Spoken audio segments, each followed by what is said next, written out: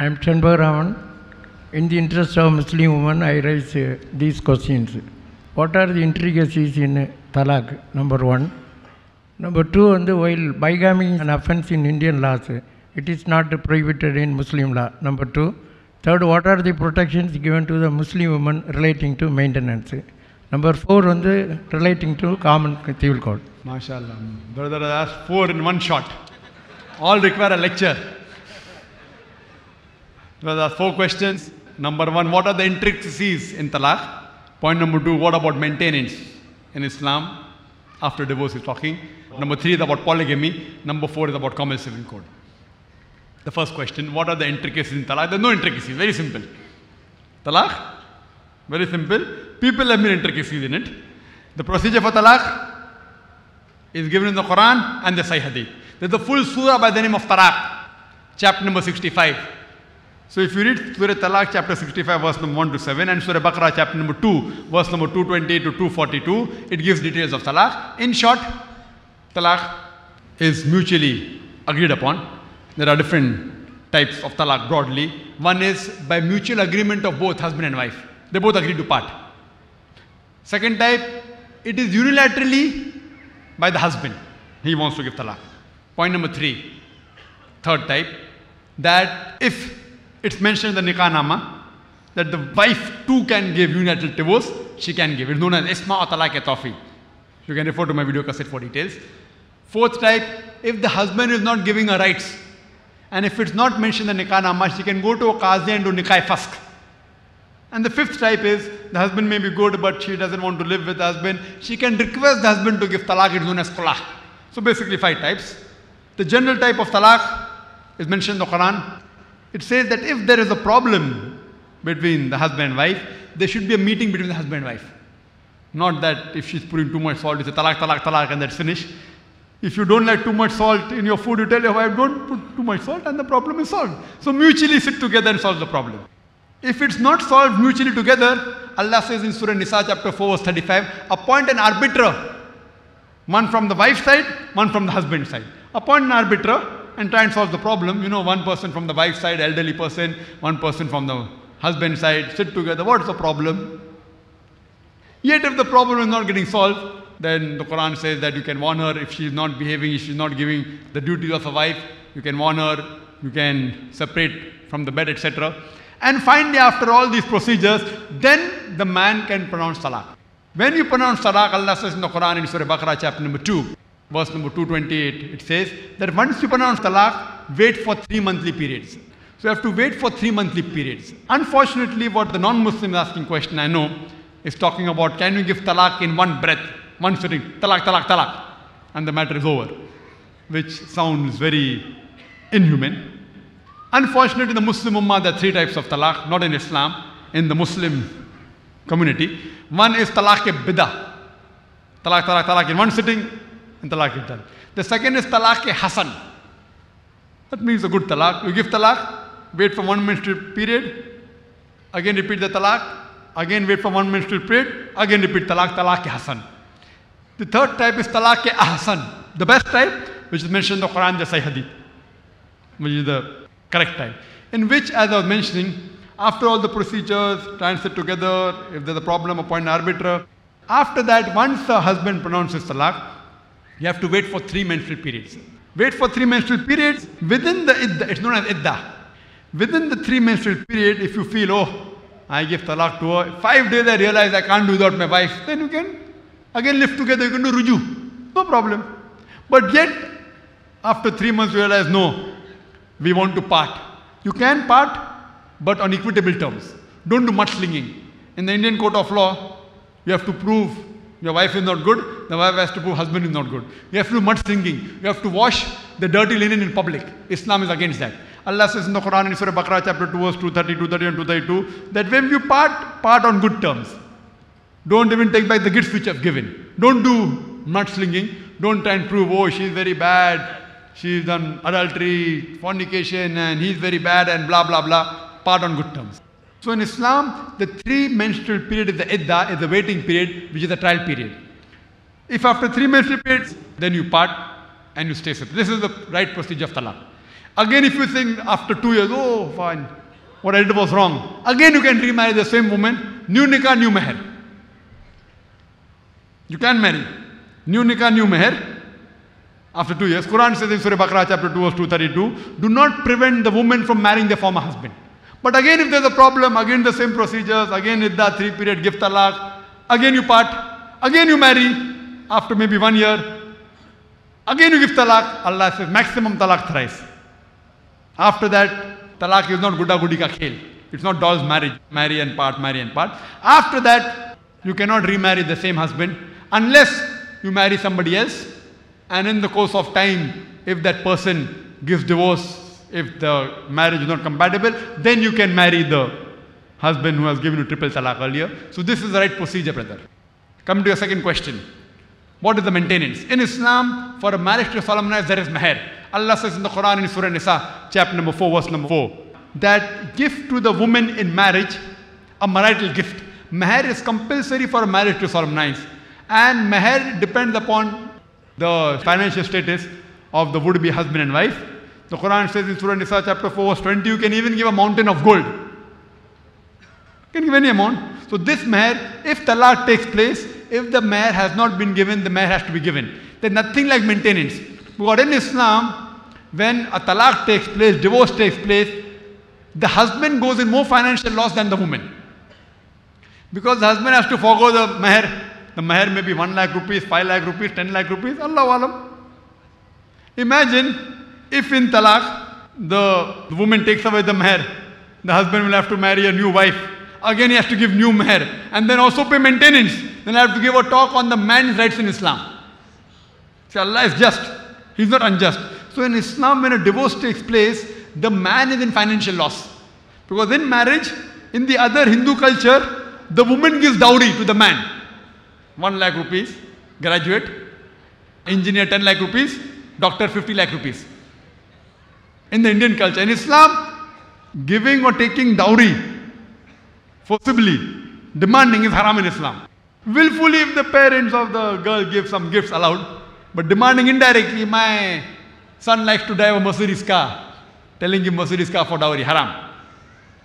So in Islam, the meher is there. With the meher money, what the girl gets from the husband, she can invest that money, she can keep it, she can give it to the mother, what she wants she can do. So that itself is a financial loss. Now again divorce takes place, she can marry another husband, gets new meher. She gets new money. The poor husband has to give away to a new wife, meher, and then you tell him give maintenance. How will the poor chap survive? So in Islam, the woman is on the financial receiving end. And you can refer to my video cassette, Women's Rights in Islam, will give more details. Coming to your third question about women, polygamy. That why does in India bigamy is prohibited? Not for everyone, only for the Hindus. No? Only for non-Muslims. For Muslims not prohibited. In India, only for non-Muslims. Why does in Islam bigamy is permitted? Or why is polygamy, a man allowed to have more than one wife? Quran is the only religious scripture on the face of the earth which says marry only one. There is no other religious scripture on the face of the earth which says marry only one. You read all the other religious scriptures, whether it be Bhagavad Gita, Ramayana, Mahabharata, Veda, Bible, no scripture says marry only one except the Quran. If you read Ramayana, the father of Sri Ram, King Dashrath, he had more than one wife. If you read Mahabharata, Sri Krishna, how many wives he had? 4, 10, 100, 1,000, how many he had? 16,108. So when Sri Krishna had 16,108 wives, why can't we Muslims have maximum 4? If you read the Bible, in the Old Testament, Solomon had 700 wives. Abraham had 3 wives. In the Jewish scriptures, Old Testament is there, Christian Bible it is there. So according to Hinduism, Judaism, Christianity, all the religions give you permission to marry as many as you wish. 5, 10,000, no upper limit. It is the church which put a restriction that the Christian should marry only one. It is the Jewish rabbi, Genshem Yehuda, he passed a synod in the 10th century that Jews should marry only one. Even in the Hindu scriptures, you can marry as many as you wish. It is the Indian government which has passed a law in 1954 under the Hindu Marriage Act, Hindu Special Marriage Act, that the Hindus can marry only one. It is the Indian government which put a restriction, not the Hindu scriptures. And if you see the statistics of the polygamous marriages done by Indians in a span of 10 years between 1951 and 1961, the Muslims did polygamous marriages 4.31%. The Hindus, 5.06%. So Hindus in India do more polygamous marriages than the Muslims. Though the Indian government doesn't permit the Hindus to marry more than one wife, but Hindus do more polygamous marriages than the Muslims. Now let's try and understand what does the Quran say. Quran says in Surah Nisa chapter 4 verse number 3, marry women for choice in 2s, 3s or 4s. But if you can't do justice, marry only one. This statement, marry only one, is only given in the Quran and no other religious scripture. You can marry 2, 3 or 4. But if you can't do justice, marry only one. And Allah says in the Quran in Surah Nisa chapter number 4 verse number 129, it is difficult to do justice between your wives. So don't turn away from them altogether. So marrying more than one wife in Islam is mubah, is optional. It's not fard. It's not compulsory. But if you marry more than one wife and you can't do justice, you're in problem. Let's try and understand the logical reason why Islam gives permission for a man to have more than one wife. By nature, male and female are born in equal proportion. But if you ask any pediatrician, he will tell you that the female child is more stronger medically than a male child. She can fight the germs, diseases and toxins better than the male child. So in the pediatric age itself, there are more deaths among the male children as compared to female children. So female children are more in number in the pediatric age group as compared to male children. As life goes on, there are deaths due to accidents, death due to cigarette smoking, death due to alcoholism, death due to wars. There are more male dying as compared to females. Today in the world, brother, there are more females in the world as compared to males. Only in some countries like India, which are third world countries, the female population is less than the male population. Why? Because of female feticide and female infanticide. According to a BBC report in the program Assignment Let Her Die, there was a British reporter by the name of Emily Beckett, and she says that in India every day more than 3,000 fetuses are being aborted after they identified that they're females. That means every year more than 1 million fetuses are being aborted in India, in this beloved country of ours, after they identified they're females. If you stop this evil practice in India, even in India the female population becomes more than the male population. According to the Tamil Nadu government hospital report, it says out of 10 female born alive, 4 are put to death. In this state of yours, Tamil Nadu government hospital report, out of 10 female born alive, 4 are put to death. If you stop this evil practice in this country, even in India, the female population becomes more than the male population. If you see the statistics of throughout the world, in New York alone, there are 1 million females more than males. In USA alone, there are 7.8 million females more than males.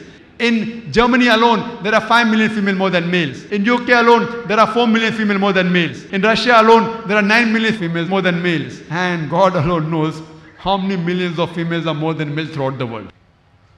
Now, coming to the basic question. Suppose your sister happens to live in America, USA.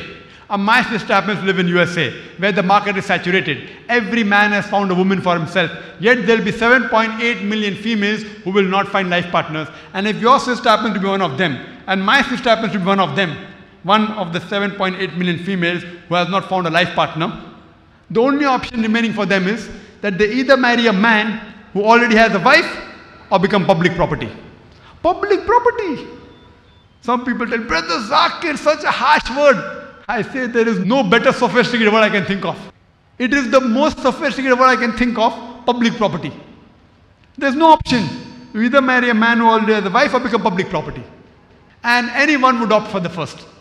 In America and USA, on average, a person has 8 different sexual partners before he settles down with one. After marrying, how many partners there are, that's not mentioned. See, having mistresses common in America. 5, 10, 20, 100, no problem. Having 2 legal wives, it doesn't go down their throat. In mistresses, a woman, she is dishonored. She does not get a ride. She is degraded. If the wife marries a man who already has a wife, she gets equal rights. She gets honor. She gets her rights. She lives respectfully.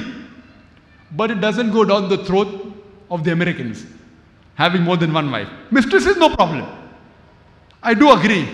No woman under normal circumstances would like to share the husband. I agree with that.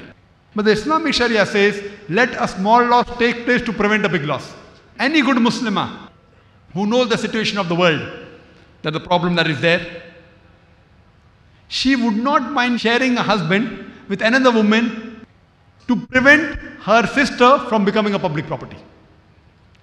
So let a small loss take place to prevent a big loss. I agree that no woman would like to share the husband. But in the betterment of humanity, that's the reason Islam permits a man to have more than one wife, to protect the modesty of the woman, to prevent her from making public property. Hope that answers the question. The last question. 4 questions, long answers. I don't mind, but I prefer one question at a time. The last question brother asked is about, why don't we have a common civil code? Brother, I would love a common civil code. I, Dr. Zakir Naik, I'm not speaking on behalf of other Muslims. I would love a common civil code, but that code which is the most practical for human beings. And we should have a debate. Allah says in the Quran, Ta'ala ila kalmatin sawa'im baina bainakum. Come to common terms as us and you. Let's have a dialogue which is the best code of law. And on behalf of Islam, inshallah, I will stand. And inshallah, you pick up the law of Islam. It's the best law. In Islam, we have a system of zakat. See, every religion says don't drop. Every country in the world says don't drop. India says, America says, Saudi Arabia says. What's the difference? The difference in Islamic law is, Islam not only says don't drop, it shows you a way how to prevent robbery. Islam says every rich person gives zakat. 2.5% zakat every rich person should give, who are the saving of more than 85 grams of gold. If every rich human being gives zakat, poverty will be eradicated. After that, Quran says in Surah Maida, chapter number 5, verse number 38, as to the thief, be it a man or a woman, chop off his or her hand. Chopping off the hands? In this age of science and technology, people think that if they go to Saudi Arabia where this law is practiced, every second person you come across will have his hand chopped off. Believe me, I have been to Saudi Arabia several times. I have not come across a single human being whose hands have been chopped off. There may be some people, but it's not as common as the non-Muslims think. You know, America, which you look up to America as a country which is the most advanced in the world, do you know it has one of the maximum rate of robbery and theft in the world?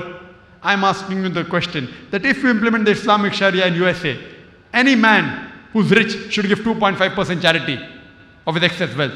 After that, any man or woman robs, chopping off the hands. I'm asking the question, will the rate of robbery and theft in America, will it increase? Will it remain the same or will it decrease? Decrease. It's a practical law. You implement the Sharia, you get results. That's why in Makkah, when you go to Makkah during the time for Salah, the shopkeepers, the gold jewelers, they only put a string, a rope. Shop is closed. All crores of rupees of gold is there.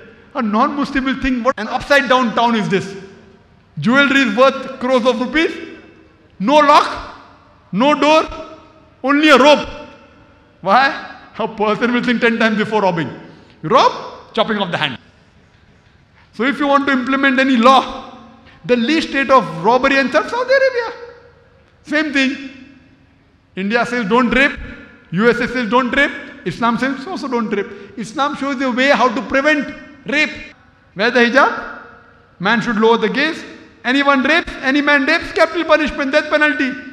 In America, every 32 seconds, one rape is taking place. You know, since the time we are here, since my lecture started, about 3 hours, already more than 300 rapes may have taken place. If you want to have a common civil code in America, what to apply? If you implement the Islamic Sharia, the man should lower his gaze when he looks at a woman. If any unashamed thought comes, the woman should wear the Islamic hijab. After that, anyone rapes, capital punishment. I'm asking the question, will the rate of rape in America increase, remain the same or decrease? Decrease, the practical law. As far as personal law is concerned, a personal law can differ. We Muslims have a Muslim personal law in India. But the criminal law should be same. So if you want to implement a common civil code, brother, I would be number one for it. But implement that law which is the most practical. And as far as Islamic law is concerned, inshallah, I will be the lawyer for that. So inshallah, I would love common civil code in India, but one which is the most practicable. Hope that answers the question.